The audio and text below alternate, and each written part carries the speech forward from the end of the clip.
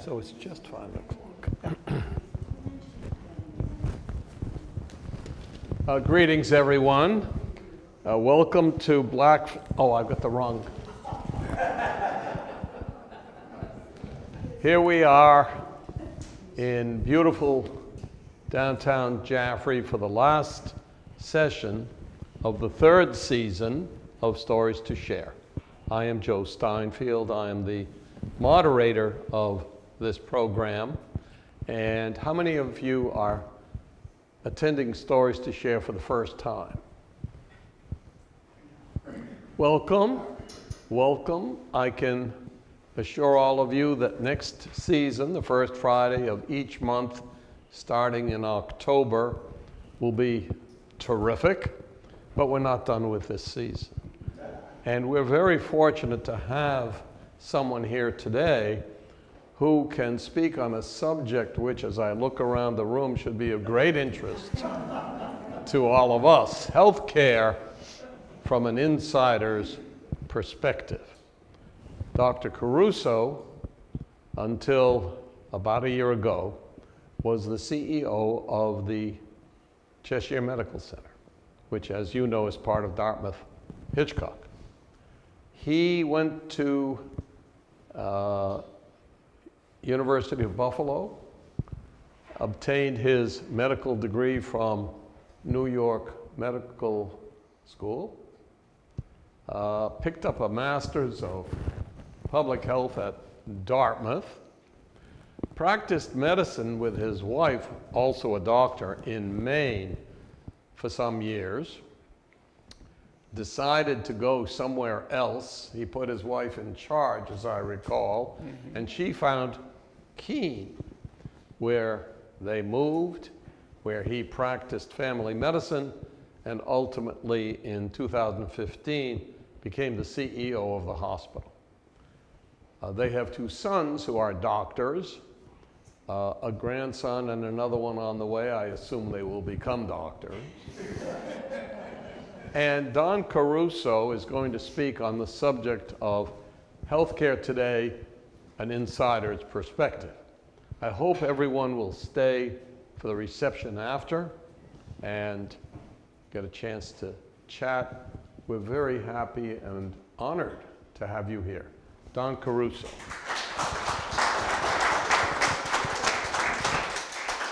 Thank you, Joe. I appreciate the introduction. I just look at myself as a doc who had the opportunity to kind of run a hospital at an exciting time, and then all of a sudden COVID came along. And I say an exciting time because I'm going to talk about healthcare, and a lot of it is my perspective, a lot of it is, actual things that happened, but some of it really is kind of conjecture, because we really don't know where healthcare is going. And I can tell you where it's going is probably not good unless it changes. But before I get into that, I wanted to kind of level the playing field so we all know a little bit about healthcare and some of the things that are really going on. And the first one to know is that the U.S. spends per capita almost twice as much as any other developed nation. That's an awful lot of money. It actually ends up being somewhere about $4.5 trillion a year, or about over 18% of the gross domestic product is spent on healthcare. So that's an awful lot of money that goes into taking care of all of us. The good news, and might be a little bit dated, I don't have the most recent information in terms of the cost. And that cost has been growing for many years. It finally plateaued for the past couple of years at somewhere around 6.5%. The reason, though, has to do with high deductible health plans and that people aren't going to get care. And so the mechanism to control cost is not the right mechanism, but it's what's in place right now to actually kind of temper the rising cost of healthcare to all of us. Important to know that about 40% of the insured population, now these are people who actually have insurance, are delaying their care. They've decided to wait. And they wait because the cost is too high. They have these high deductible plans. They actually can't afford these high deductible plans, but we say they have health care. And to me, it's a little bit of a conundrum. One of the biggest costs in healthcare has to do with specialty drugs. A good friend of mine sitting in the front row knows that really, really well. And that specialty drugs have jumped astronomically. If you have to take a specialty drug right now, most of the time, even people who have insurance have to have some kind of supplemental coverage for things that are pretty basic. And that, unless you're lucky enough, maybe I say lucky enough, but if you're on Medicare and you need a diabetes drug, things like Trulicity, Ozempic, all these things you see on TV, it's covered by Medicare after you meet your deductible and all those kinds of things. But people who actually have other reasons to use it and don't have Medicare, aren't old enough to have Medicare, they're paying out of pocket somewhere between $700 and $1,000 a month, which is astronomical when you think about why would you actually do it. And the reason you would do it is the medications actually work. They make a huge difference. But this is really what we're facing, is that we can't afford to have some of the best quality interventions that have been created. Important to know, what do we get for that $4.5 trillion? Well, we don't have the best outcomes in the world. World Health Organization, and the most recent is 2022 that I could find. We're 11th.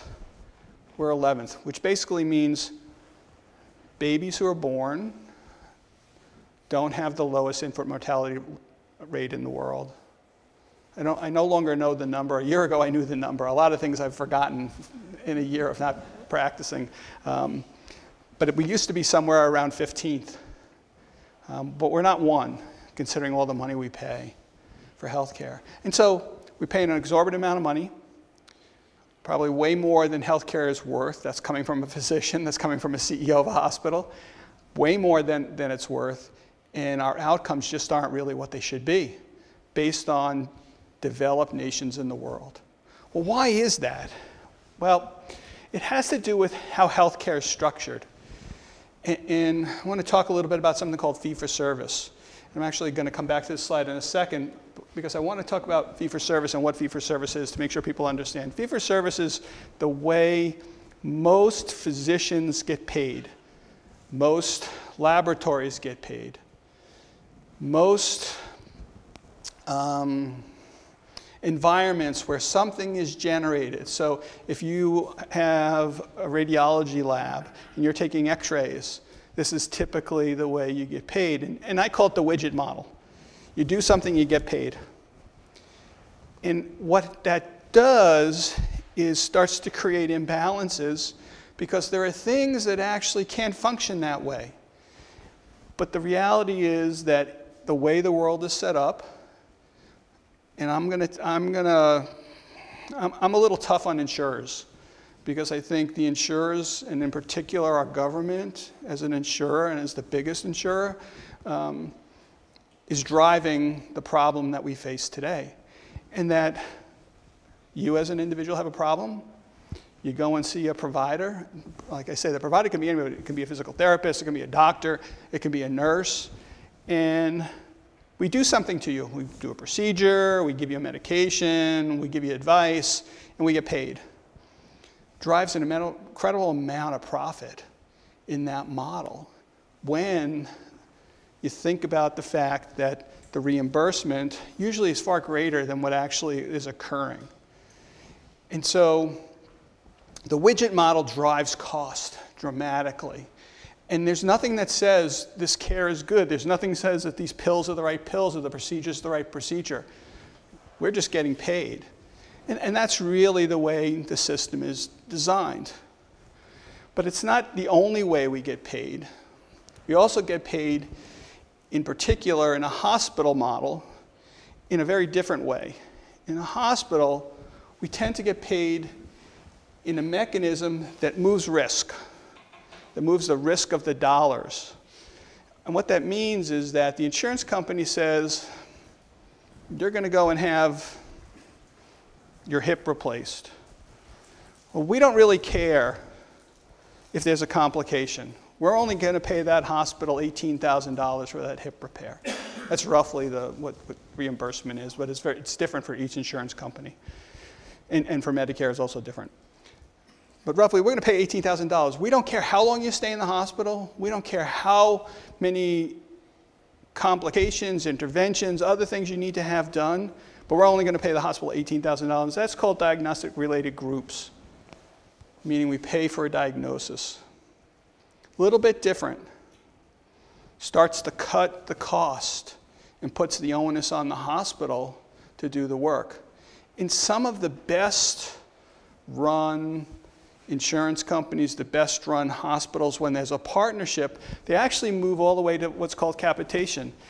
And we, as individuals who consume healthcare, are very afraid of capitation. Many, many years ago, I came out of training, and we were really talking at that time about managed care and how bad managed care was, because it really looked like, and it really was created at that time as gatekeepers and trying to prevent care.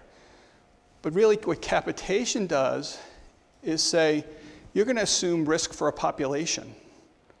Works really, really well in some places. And in particular, when you look at those places, their outcomes are outstanding because the insurance company and the hospitals work together. They have lower complication rates. People return to the OR less frequently for bleeding. They have less problems with allergy and allergic reactions. And it's because people are paying attention to quality. They're also paying attention to the patient experience, which is really important. So capitation is not something that we're really comfortable with, but it works. It works extremely well. And yet people are afraid of it. And partly why I like to talk, and when Joe asked me to talk, he said, you know, I don't know how many people are going to come. I said, even if one person comes and they hear the fact that the way we provide healthcare right now is not good, we have to change. We as individuals have to accept that it needs to change. But there are better ways to do what we're doing. We have to kind of start to think about that. And I'd like to see people talk about that. If you have a place that you go and you meet people and you say, you know, I heard this guy talk. He's not real bright, but he is a doctor, so he must have something. But he was talking about this concept of capitation and better outcomes and getting paid for those better outcomes, because that's really where healthcare gets better. Well, the other things that are good that are happening in healthcare right now is this concept of a culture of safety. Now, problem is no one pays for this culture of safety. There's an expectation that hospitals and physicians will keep individuals who come into the building safe. And a classic one that very few people know about, but it's been in place for quite a few years and has dramatically improved things. And if you think about it's probably closer to 15 years ago, and you would see in New York Times or some large newspaper, LA Times, where someone would have wrong site surgery, meaning they had the wrong kidney taken out, or they had the wrong knee operated on. You don't hear that as often. The reality is it's not happening like it was happening. It has to do with a very simple intervention. And that intervention actually, and it's kind of hard to talk about the airlines, but the airlines still do really well in terms of safety. And it's a checklist. It's called the surgical checklist. And in the surgical checklist, someone, when we do it right, the physician basically goes through a list of things in the operating room before any incision is made, and multiple questions are asked and answered before they move ahead. That's how we've actually managed to make surgery safer in our country. Very simple thing. Doesn't cost a whole lot of money. Doesn't cost a whole lot of time. Getting physicians to train, oh my gosh. Pretty painful. Pretty painful. Important to know that reimbursements are declining. Now you say, Caruso, how can you say that? My cost of my health care has gone up 10%, 12% every year. How could the reimbursement for hospitals and physicians decline? It has to do with where does the money go. It actually doesn't go to the hospital. Hospital might get a 1% increase in a commercial insurance negotiation. the commercial insurers passing on a 10% increase because the money goes really to their shareholders. And so the reality is the reimbursement's decreasing, which actually what that starts to drive, it starts to cause problems for hospitals in terms of meeting margins. And even not-for-profit hospitals have to have a margin. Why do they have to have a margin? They actually have to reinvest in themselves. They actually have to replace equipment. They have to replace that CAT scanner because the technology moves on. They have to buy an MRI scanner. When I came out of training, there was no MRI scanners. It didn't exist. They were basically in, not even in academic institutions, they were in research centers. But then they had to buy them. And now you buy them, 5 years later, a new model comes out. And if you don't go buy the newer model, you can't keep up with the quality of care that needs to be delivered. And so when the margin isn't there, it's really, really hard to maintain your infrastructure, and that the physical plants are aging. And people said to me, well, you've done a really good job at Cheshire. It looks good. I said, you don't know how many things we've had to put off because we really have struggled to maintain a margin at all. Information technology, it's expected.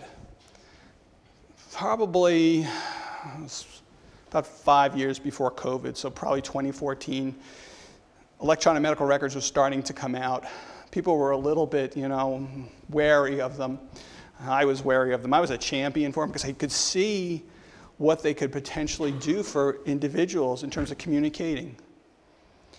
And communication between physicians is critical for people to get the right outcomes.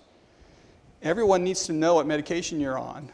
And sometimes you're in that exam room with the doc and you forget an important medication. And if it's not written on something that you're seeing the specialist, impossible for that specialist to know what it is. But if there's an electronic medical record, and nowadays all of them talk to each other, it actually creates impressive outcomes in terms of preventing, again, and having a safe environment. So electronic medical records have come a long way. However, it's put a huge burden on physicians. I'm going to talk about physician burnout in a couple minutes. The reality is, prior to COVID, the biggest driver of physician burnout and physicians leaving healthcare had to do with the electronic medical record, because it really is not user-friendly. It's a lot of work for a physician to input data, and figuring out how to actually do that with a team around you is really critical to make that actually effective. One of the things that there really is, if you talk to people who know about the economics of healthcare, it's really clear that we can't continue down the path we're going in terms of that sustainability from the cost perspective. Forget about Medicare and all the fighting in Washington over how do you fund it all. It's just not feasible that what we have is going to continue 10 and 20 years from now, because the cost can't keep going up for individuals, or not individuals, businesses, 11, 12, 15%. Hospital faces the same thing. Its insurance rates went up just like everybody else's. It's astronomical, those cost increases. And so they're not sustainable. But there is an answer, and I want to try to help you understand that answer.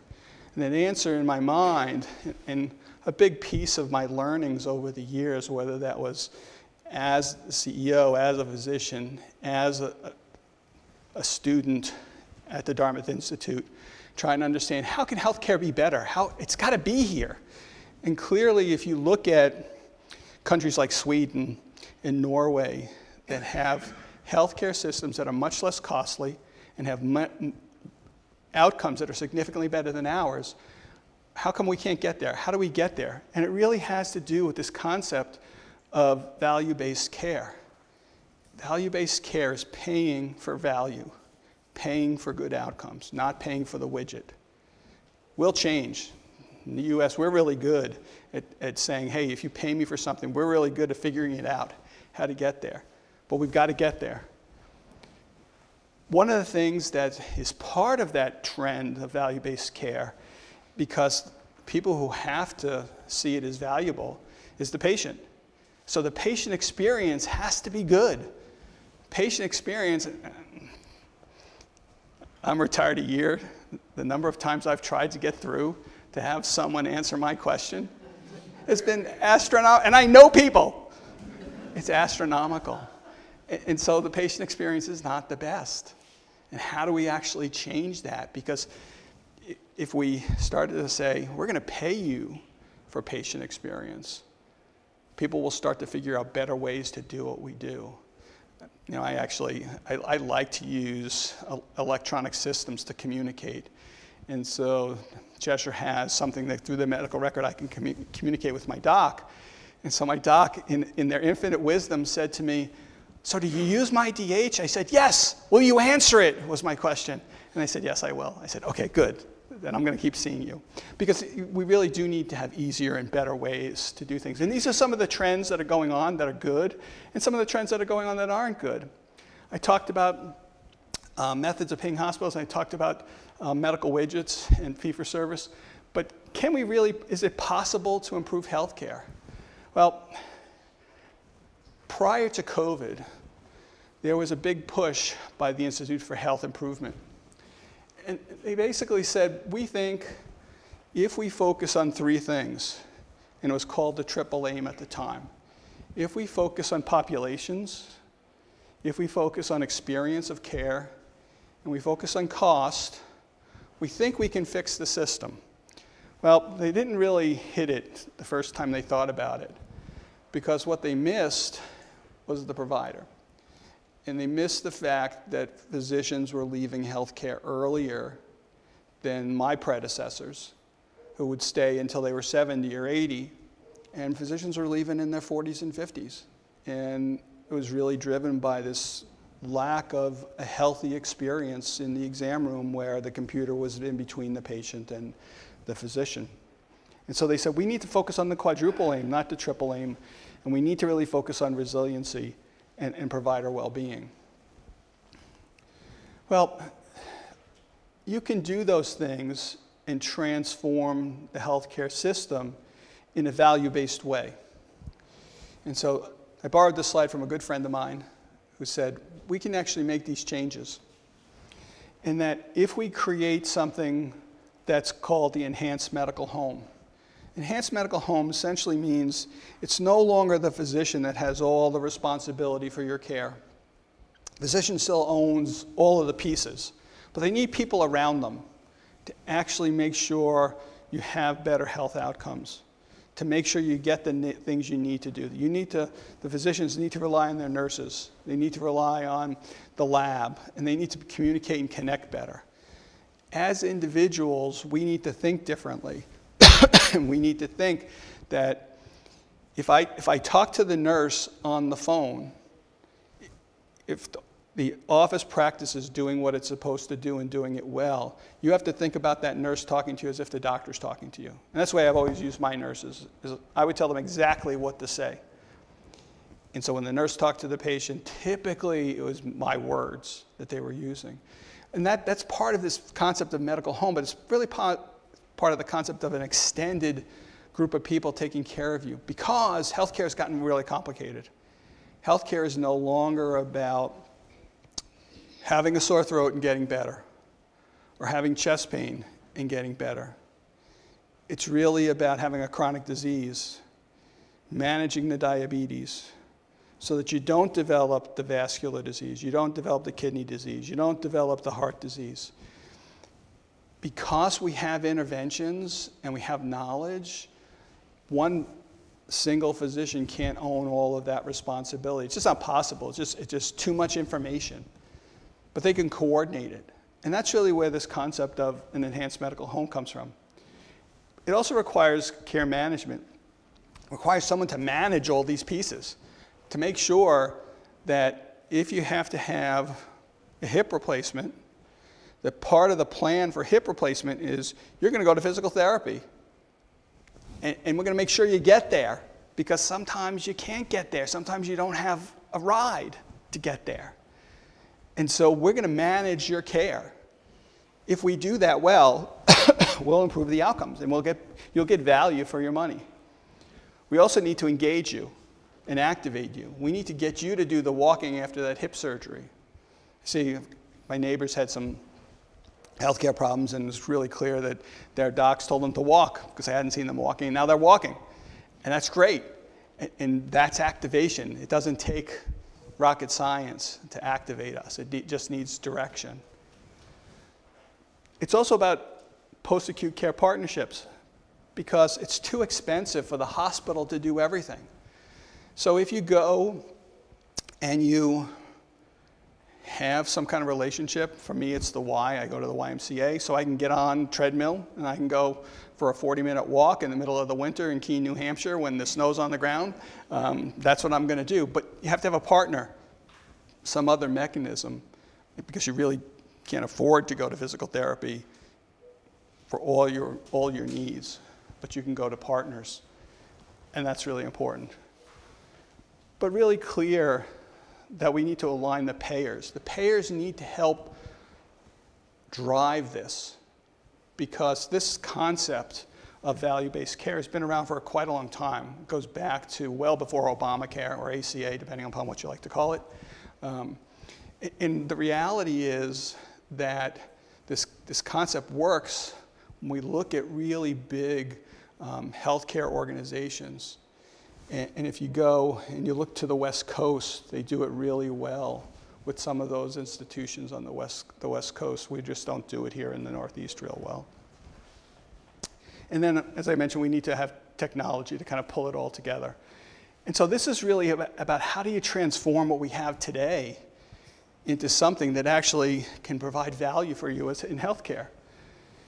If we do it, the experience of healthcare will be better. We'll lower the cost per capita because essentially we're focused on not how many people do we see, but what do we do when we see you? Or what do we do if we don't see you? Because we have to do things when we don't see you as well because there's value in talking on the phone or giving you advice and having you take the responsibility and activate yourself. And if you think of it as a population, you can actually focus the right things on the right people. Because our healthcare system right now is really designed that everybody gets the same thing. Everybody comes into the office, the physician decides, you get a medication, you're going to see the specialist, you're going to have a procedure. Everybody gets that. And sometimes you don't need that. Sometimes you don't need a pill. But there are people who need those things. And it really is this concept of thinking about people who are at the highest risk, people who have chronic diseases, that if we don't pay attention, their risk is going to get higher. And so that rising risk group is a really critical portion of things that we focus on. And then it's the low-risk patients.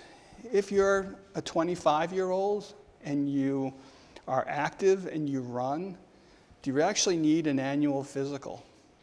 Data says no. People call and ask for it. They actually demand it because their insurance will pay for it. And it's like, you're fine. You come in for when you have a problem, we'll take care of you. But you're 25. Come back to me when you're 35. So different interventions for different age groups is a really important way for us to think about how do we provide health care? Because right now, everybody's trying to get in, and no one can get in. Or at least it's really difficult. In my experience, it's really difficult to get in. In my mind, healthcare costs will drive that change. Insurance costs will increase and cover less in the near term, and we're seeing that already. We're seeing how insurance companies are passing on the cost to individuals now as a way to lower the cost of care. Healthcare reform, clearly a hot potato. We go from ACA is good to ACA is bad, Medicare needs to be cut, we can't possibly cut Medicare, and the politicians don't really want to perturb the system. And my personal feeling is the advice they're getting is the wrong advice. Because if all they focus on, if we perturb the system, it's going to cost more. In reality, if you make interventions in the right way into the system, you can actually cut the cost. Accountable care networks will continue to emphasis on keeping their populations healthy with a more long-term view. And that's really the focus of these accountable care organizations. And prior to COVID, accountable care was the movement to the future in terms of how do we actually cut the cost and have better outcomes. And it really was about that physician practice accepting the responsibility to take care of you and not just provide the widget care. Risk sharing in ACOs will inevitably give way to capitation, because in my mind, again, in my mind, capitation has been shown to work time and time again. It's our willingness to accept it and accept the change that goes with that. Now, I can tell you, I really believe in capitation and in things that others would say get in the way between themselves and their physician. I can tell you some of my best experiences during managed care time were because I had to actually manage the care. I had to figure it out. I couldn't just leave the person hanging. And that's really the responsibility of the physician, to actually figure that out and understand that. If we think about health reform and insurance exchanges, they play a huge role. In 2016, a lot of things started to move. There were a lot of private alternatives, and things started to happen. And COVID came along and everything kind of fell apart. But things are starting to move with the private exchanges. However, because they didn't implement everything, costs didn't come down, and they passed the cost on. And so those are the things that actually, if you leave parts out, it's going to get worse. In the end, I really believe that we are the determinant of our own health status, that we can rely on docs, we can rely on surgeons. However, if we don't do the things, and my wife always tells me, you got to stop having pizza. You got to go for a walk. Until we do those things ourselves, expecting healthcare to kind of keep us healthy doesn't make a lot of sense. We actually have to own some of this stuff, which is a little challenging. And it's challenging in the Northeast, where the weather isn't always great, but we have to figure those kinds of things out, unfortunately. I want to leave it open for questions. I'm a little bit earlier than I thought, but I think it's good to have some time to ask questions. I do want to talk about one thing before I turn over questions. I want to talk a little bit about COVID. I mentioned multiple times how COVID got in the way. How did COVID actually get in the way? Well, hospitals and physician practices, as I said, are built around this concept of taking care of you when you're sick. And they really aren't built around public health types of initiatives. They're not really built in a way to make sure that everyone gets the care that they need to get. Now, for an value-based system, that actually makes a difference. But COVID comes along, and we turn around and we say, you need to mask. You need to get immunizations. You need to socially distance.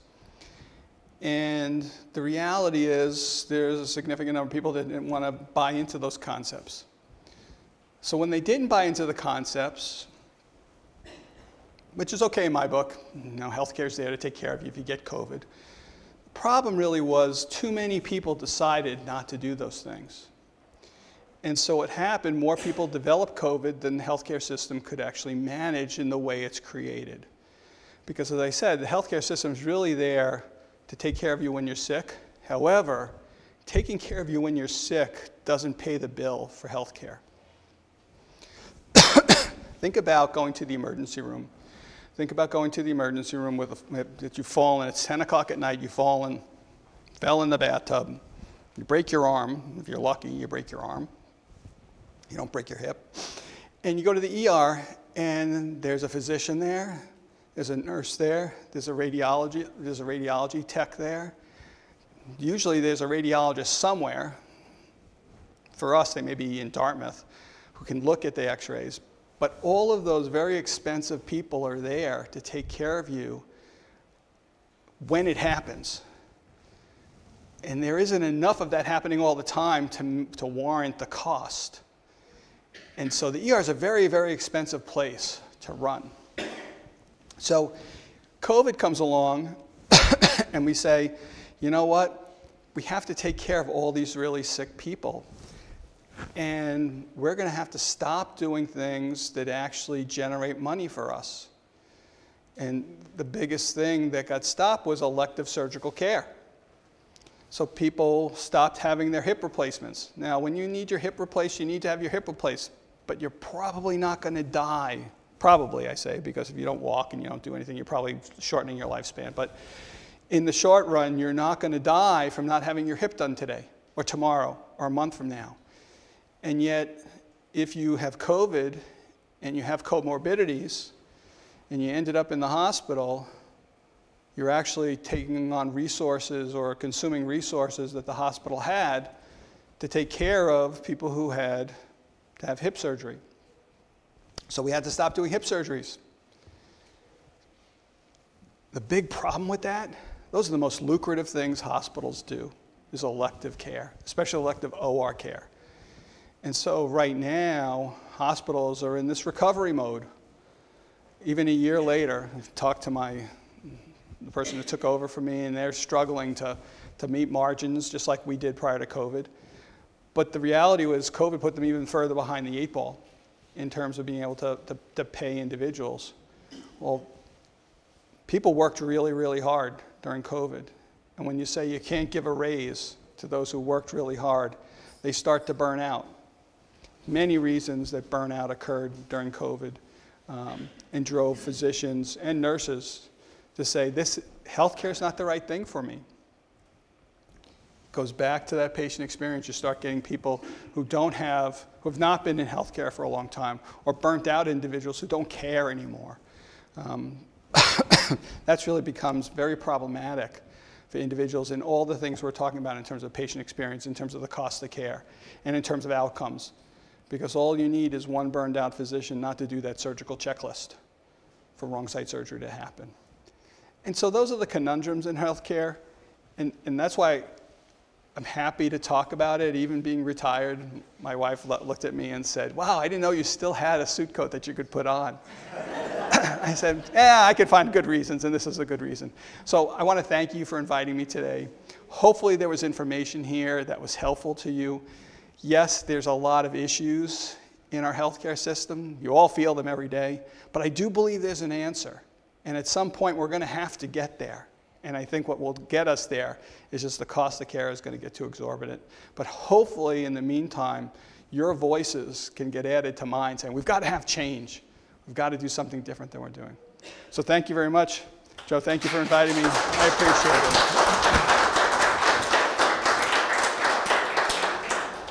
When I introduced Dr. Caruso, I forgot to mention that his hobby at the moment is building a replica of a 1943 19-foot Chris Craft with the help of his son, except I'm not sure if he's helping these days. He's not helping a whole lot right now. And I was going to ask, as my question, how's it coming out there? It's going well. I was actually up there working on it last weekend.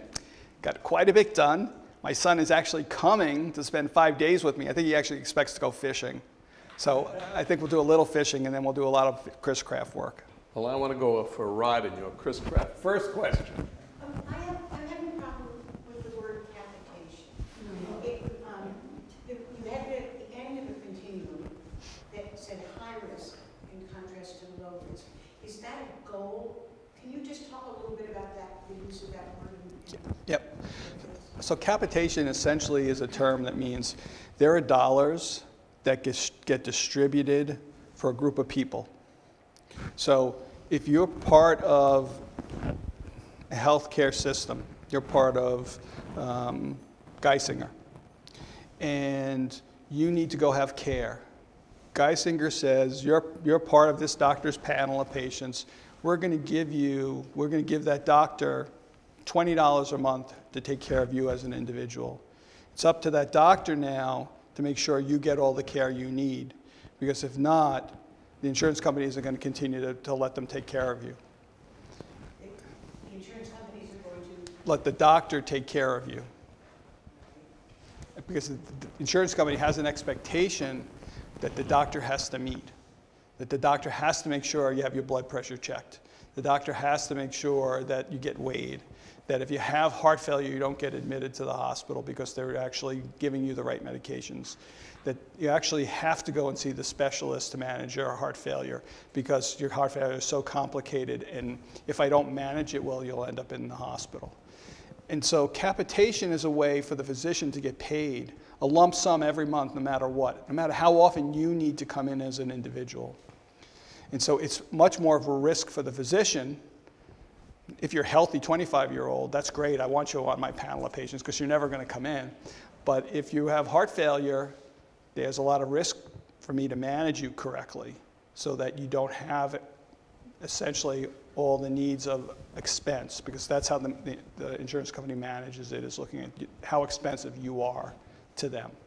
So a doctor would have, for the sake of argument, 100 patients.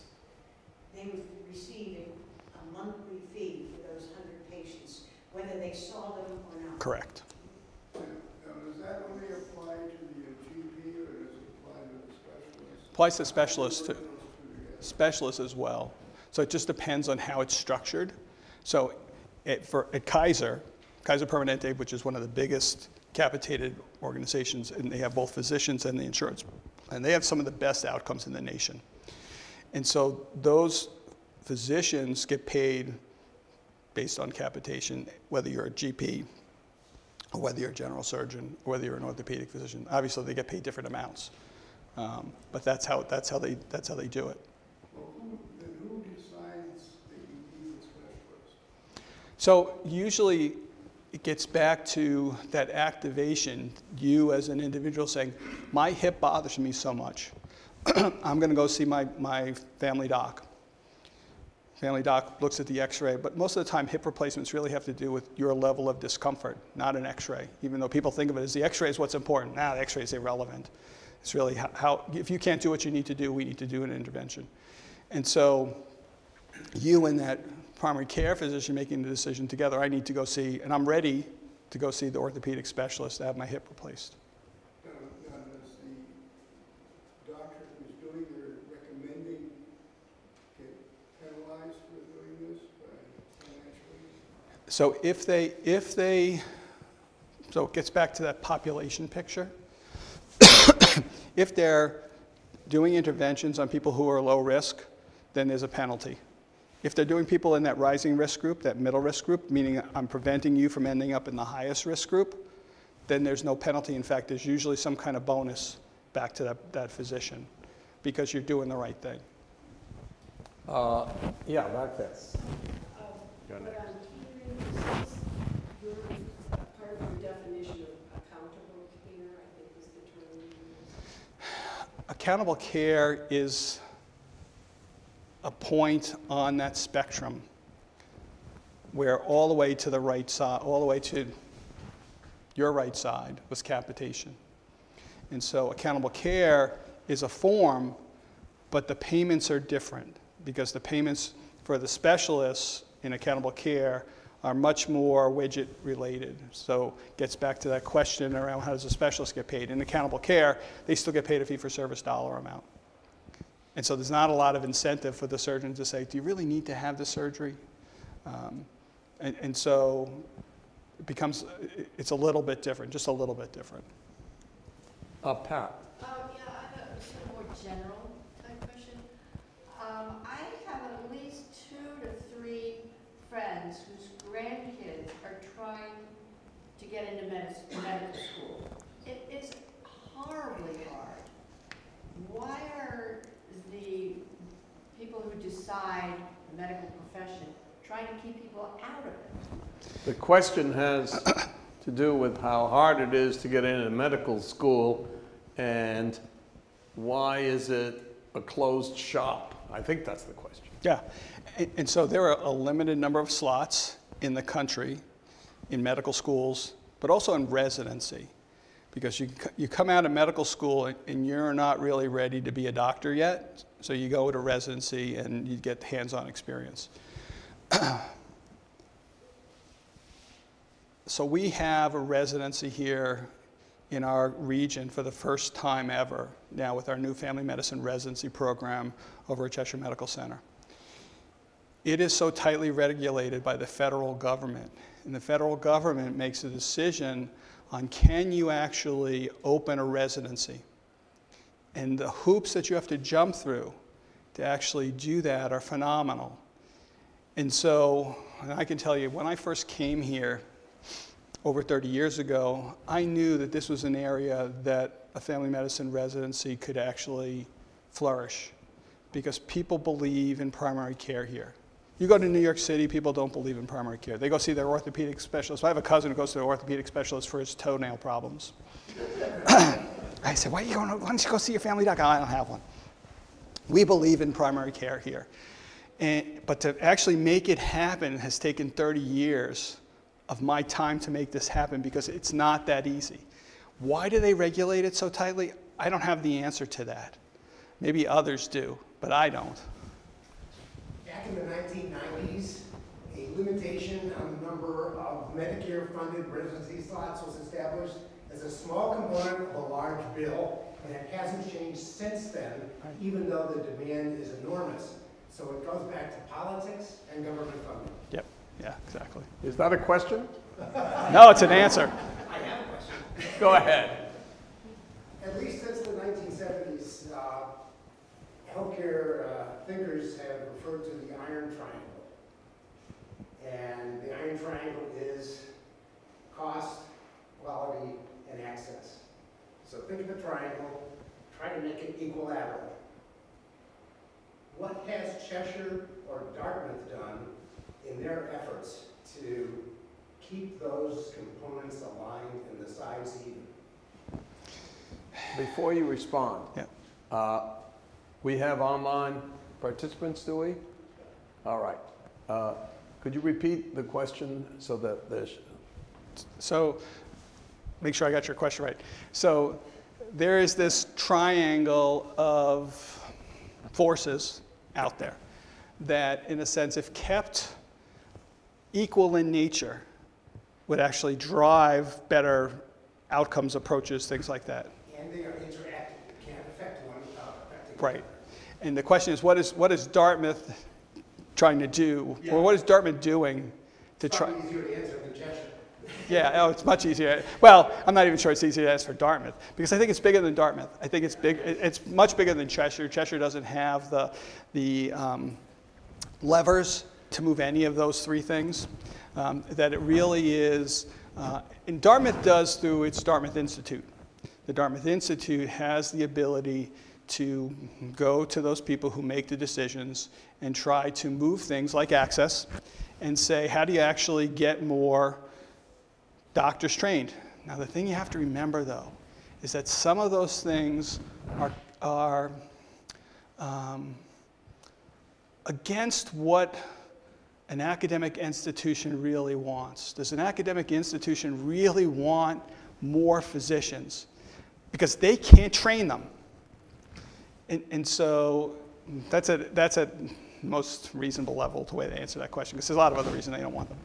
So I think that there are other forces, whether it's a political force, whether it's self-interest forces, that have kept those things from actually coming to fruition and keeping them balanced. So a really complicated question. Hopefully my simple answer gave you something.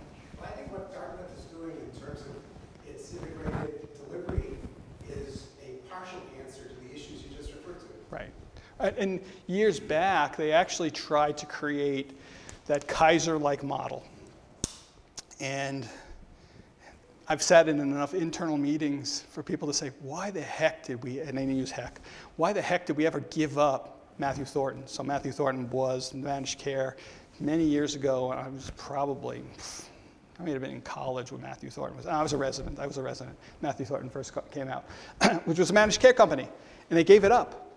And so they were trying at that time to do those kinds of things, but without the biggest lever, which is the insurance company, I think it's near impossible for them to actually balance all those pieces.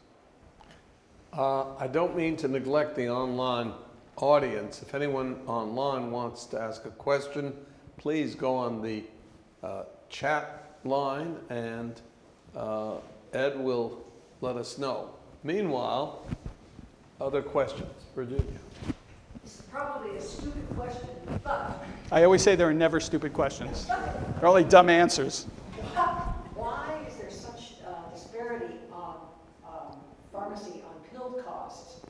I have to take Eliquis, and I recently, it's stunning. I know the drug companies have to pay for research, but I had a little rodeo with CVS yesterday, and if the young pharmacist hadn't recommended contacting Dartmouth-Hitchcock, I was going to pay $700. Well, that's a kind of heavy hit, and of course I have insurance. Yep. And she said, no, go to the pharmacy at Dartmouth-Hitchcock. Now, she had purple hair. She's a young woman. She happened to play flute in the college orchestra, so she recognized me. I'm a musician. If she hadn't intervened, that was just, it was a very touching moment. But everywhere, as a senior person, all of us take expensive meds to stay alive. And my son, as a What is the question? Eliquis, you can buy it in South America for nothing. And Right, you can get it in Canada for $20 a month, right? so why is there such a huge difference in our country? Is it just greed, or is it just regulation, or it seems dramatic? So the pharmaceutical companies like to hide behind R&D, and their R&D is so expensive for them to really do that research and development. The reality, though, is that the cost is so far above their R&D that they're taking advantage of another piece of healthcare that I didn't talk about, but I wish I had. And it has to do with the concept that healthcare is a market-driven product. It's not. So there is no market force that's driving Eliquis to $700 a month. There are other competitors, but Coumadin is still there. And Coumadin works almost as well. Well, it works just as well. Yeah, there's a little bit maybe more risk with Coumadin. The biggest problem is you have to have your blood checked. So they're taking advantage of the fact that there are no market forces that drive healthcare. So they get to decide themselves what it's going to be. Competition. The competition isn't driven by demand. So it's not as if everyone wants Eliquis and they can't make enough Eliquis. And that's really what a market economy really functions around. Healthcare is the same thing. Their market forces aren't driving the cost for a total hip replacement. So they're taking advantage of the same thing, and they're setting their own prices. And that's why they send it off to Canada, and they charge a whole lot less because people aren't willing to pay $700. Yes. So, America, like most Western developed countries, demographically is aging rapidly. America is not as bad as some, like Japan. China is supposed to have 400 million senior citizens by 2035. So the question is simple: is America's healthcare system set up to handle this aging population that is only going to get older? All the stresses that it will put on it, from hip replacement surgery to chronic diseases in late stage, etc. Is the system set up to handle that? My answer is no. My answer is the system's bound to fail in the model that's there. One of the things that individuals, I won't name names, talk about is that we have this very underutilized mid-level group of people in healthcare in the US, nurse practitioners, physician's assistants, and that we need to use more of them to actually provide the care. Problem is that if you look at any of the data that looks at physician interventions for people versus nurse practitioners versus PAs, the cost of care is higher because the training is so different. If you're a healthy 20-year-old, you can go see my nurse practitioner. No problem. If you are a 70-year-old with heart failure, diabetes, and a multitude of other chronic illnesses, someone who's been trained to take care of complex problems will keep the cost of care down, because otherwise the person who doesn't know is going to refer you to the specialist. Specialty care is always more expensive. And so to me, the concept of using associate providers, is the term I like to use, is probably also doomed to fail. And there was actually a lot of work done to say, no, we're not in trouble because we have all these associate providers that can take care of the older population. My personal feeling is that's not a good answer, that the cost of care is going to jump. One of the things I've noticed most lately is that more and more doctors are now working for the hospital rather than in private practice. How is this affecting? How is this what I'm sorry? The question for the online people or the rest of us who may not have heard it is that it seems more and more doctors are working for hospitals rather than in their own private practice. Hospitals paying them. I want to make sure I caught the last part. You said something right at the end that I didn't catch. Oh, what I wanted to know was what your opinion of it. Oh, okay. So you're absolutely right. What we're seeing in the Northeast, what we see not so much in the Southeast, what we see in the Southwest is more and more physicians becoming aligned or being actually salaried positions with hospitals. And it's happening because the complexity of how you manage the economics and the practice. And that it's also clear that there is a point of volume that needs to be obtained to actually make a practice feasibly possible for new physicians coming out of training. So let me give you an example. So I have, as Joe mentioned, I have two boys. Both of them have become docs. One's a cardiologist. The other one is a pulmonary intensive care specialist. Pulmonary intensive care specialist works for UPenn. He has $500,000 in loans. I'm a doc and I can't afford to send my kids to medical school. So the only way that someone will pay a pulmonary intensivist is for them to work for the hospital, to pay him enough money coming right out of training, and he's right now 2 years out of fellowship, to pay him enough to cover his cost, which is essentially another mortgage for his medical school. So how do you actually manage that cost in your life if you live in an area where the reimbursement is not strong enough and you have to spend an awful lot of time figuring out how to pay yourself and managing the insurance companies and managing all those pieces of it? Now, juxtapose that to my son, my other son, who's a cardiologist. He's a cardiologist down in Florida. Florida reimbursement for physicians is like 5 times better than anywhere else in the nation. He, right out of training, and he's an interventional cardiologist, so he's the one who puts the catheter in your heart, okay? And so right out of training, he's not in an academic institution. He's down in a big hospital down in Florida.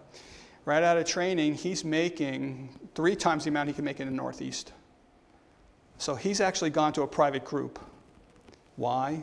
Because the economics lend itself to that the private group of 16 interventional cardiologists can actually survive together and pay him enough, because he's got the same thing. He has another $500,000 in cost as well. So it really has to do with economics and the economics that a portion of our nation will generate. So you can ask the question, why is it so different between Florida and, let's just use New England?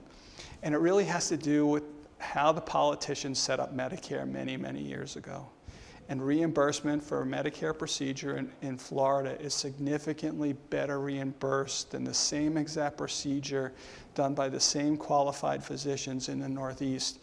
So it's a whole lot more reimbursement, probably close to 3 times the amount in Florida that is in New Hampshire. So it's state-driven, not... It's actually it's regionally driven.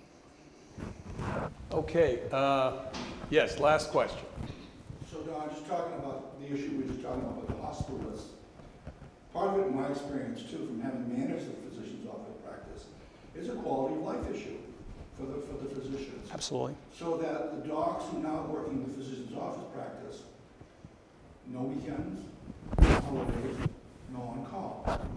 The physician who's working as a hospitalist, he puts in his 24-hour shift, whatever it is, no forms, no insurance, doesn't have to run an office practice. So part of the transition that I found was that it was a quality of care, a quality of life issue for these docs. Trying to manage a practice was horrendous, right, because we had these physicians that you were only want to work part-time. I remember Right. when we would orient docs at Cheshire. Right. And I would ask them, I said, what's your schedule going to be like? Well, 3 days, 4 days. I'm thinking to myself, then why can't I get a pediatrician to come in and cover a couple evenings a week so these people can see their patients? Because I used to see them on the pharmacy side because they would complain because they couldn't see their prescribers.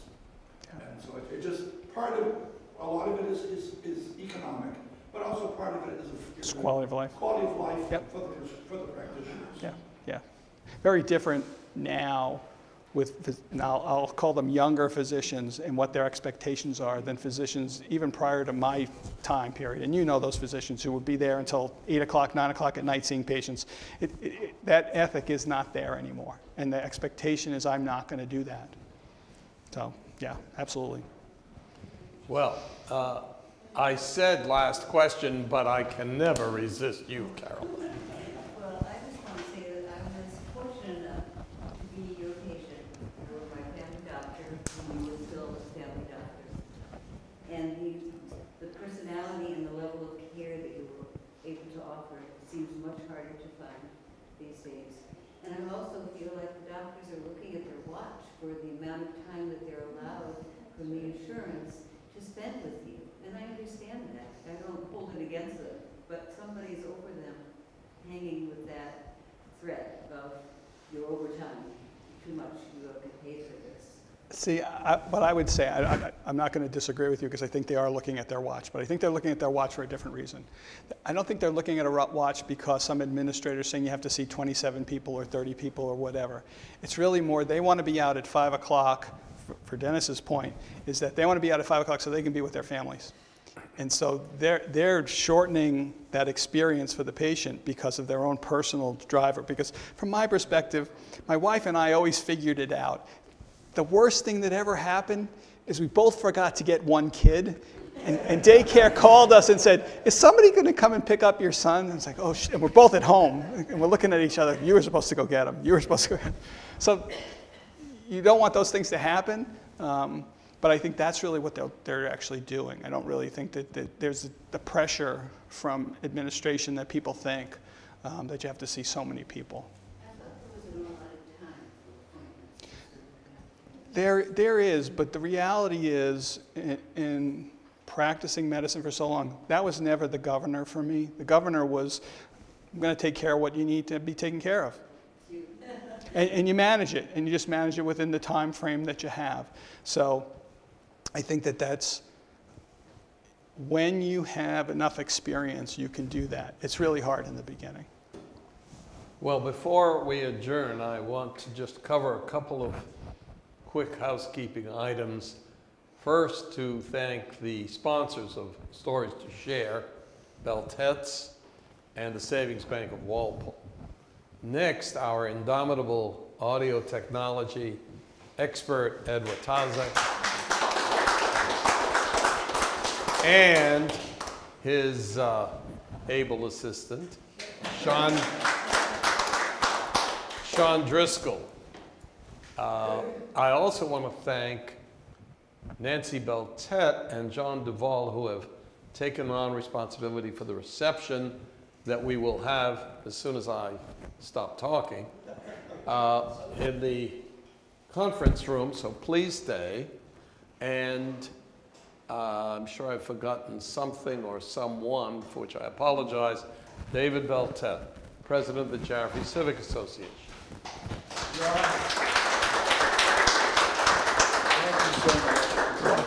You're welcome. Token of Oh, thank you. appreciation. No need, but thank you. So informative, and I'd also like to make a commercial announcement. We have a show that's just hung today for the last few days, downstairs and upstairs, and it's opening next week. You're welcome to walk around. It's artists from around the Monadnock region exhibiting. So please take a moment if you care to. And thank you all, one and all, for coming, and Thank you. help yourself to refreshments.